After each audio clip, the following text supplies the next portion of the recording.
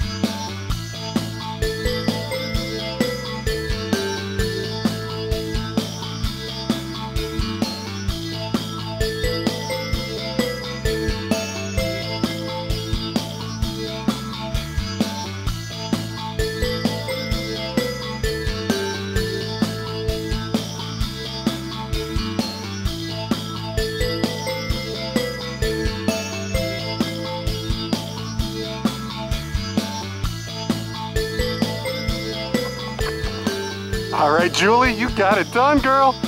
That's how you celebrate a birthday. And before she was 40. Good job. Here she comes. Yeah.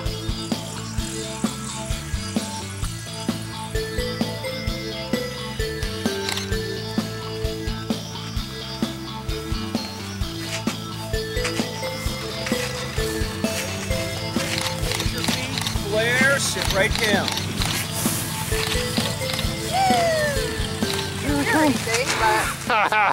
Right, Julie? Awesome. What did you think of that, girl? Oh, that was incredible. Happy birthday! Thank you And very before you were much. 40.